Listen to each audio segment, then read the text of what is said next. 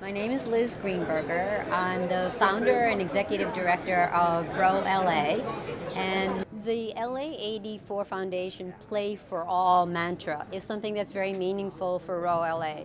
Our mission is to increase diversity and inclusiveness in the sport of rowing, which was traditionally a very elite sport. But we felt there were many talented youngsters in Los Angeles who didn't even know what rowing was. And with funding from LA84 and their mission of increasing diversity, it dovetailed very nicely with what we wanted to do.